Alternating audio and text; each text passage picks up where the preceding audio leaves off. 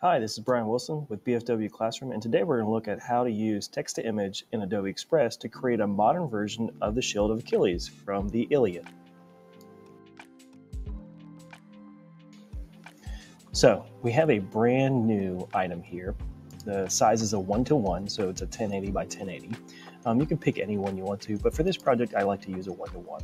And now what we're going to do is we're going to use a grid template here. Now, to start this item, I have a project where I've asked students to look at the Shield of Achilles. We've read it in class, and I wanted them to create their own version of it. So to create a grid, a 9x9 grid, you can use this to begin with. Now, it has all of the padding, the outlays, everything's fine, it's spaced well. The only problem is if you start with this, you do need to do a couple of things. So like, first of all, if you take this picture, or if you take the grid, if you take this picture and want to change it, you are only going to be able to upload or use the actual Adobe library. If you want to add a picture using the generative fill or the text to image, you have to click on media, click text to image, and then start from there. So now what you do is you click text to image, click square, it'll generate here, and then you type in what you would like. So in the assignment, students should have already generated text for this, but I'm going to type something in here. So I'm going to put like students at school dancing and having fun. Now, what's interesting about this is as it actually generates the image, you'll have a couple of options. So it'll have certain styles if you don't give it one. And so let's say I'll pick this one and I can put it here and then basically use it as a hold to get rid of the background. And so now I can just make copies of this as I want. So if I just make a copy here, I can go like this.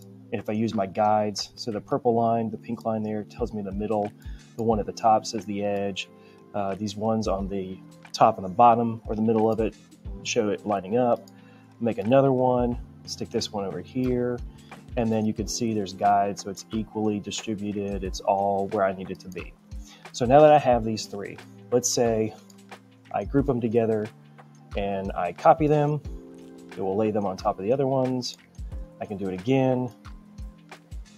And again, you can use your keyboard, Control-C, Control-V to go ahead and do this. You can click the Create Collage and do that.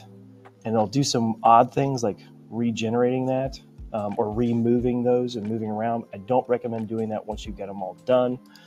If you highlight all of them and click Create Collage, it'll do the three-parter. So let's go back to this very first one. It still has the text to image box open here. And so what you can do is if you'd like to change the way it looks, you can pick theme and give it a different version of it by clicking generate and then going down here looking at your 4-panel options and then pick one of these instead. So you can pick that. Now, what if I want to change one of my other pictures? So let's say, so a student painting in class. Because again, this is supposed to be a hold-in of 9 images from a student's daily life. So here we have this one, and you can swap it in, and as you click, it'll do that. If you don't like the 4 that it gives you, you can click Load More, it'll give you some other ones. And again, with this as well, you can go back to the stuff at the top and then change theming elements, movements, change the style of it. So like, let's say you want to make it steampunk. Let's see what it generates for you. So you have the same kind of movement, theme, or style throughout all of them. If you click these buttons, it'll help you do that. So again, a little bit of a motif. It's a little off, but it's still there. And so you would just go through all 9 of these, and students would take their original writing of the 9 scenes that they wrote for a modern version of the Shield and then drop them into this and have a little bit of a reflection in class afterwards. Did their writing actually generate the kind of image they wanted to, or was it not correct?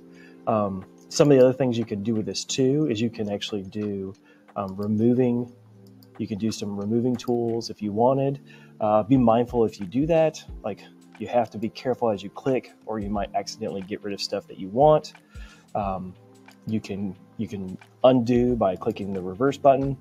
And then what you can also do is generative fill. So what I can do here, oh, no, so hold on a second, this is where it's important. Click the image you want. So there, I'm clicking this one, and then do generative fill.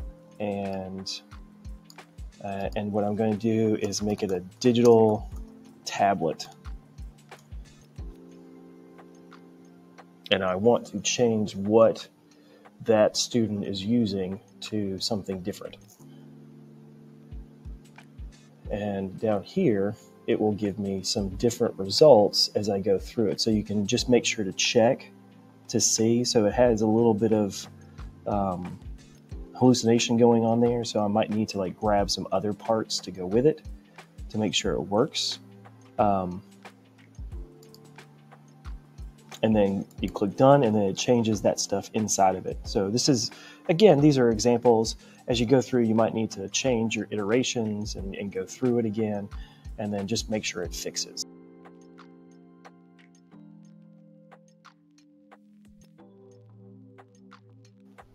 Again, this is Brian Wilson with BFW Classroom. I hope this helped you learn something about Adobe Express. Again, click the like button and subscribe, or check out one of my other videos showing you how to use Adobe Express or Google items in your classroom. Good luck and enjoy.